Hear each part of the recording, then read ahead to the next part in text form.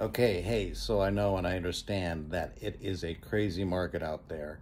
And all I can say is that you can probably expect to pay more than what the house is listed for. That's just a general expectation.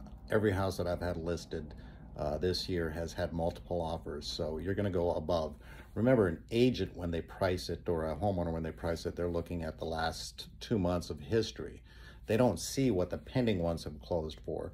So those pending ones could ultimately bring up that price, or the demand for your home could bring up that price, or the home could bring up that price. So always expect to pay a little bit more than it's listed for. And again, ask your realtor for advice, making sure that other homes around that area have sold for or went pending fast if they were around the same price.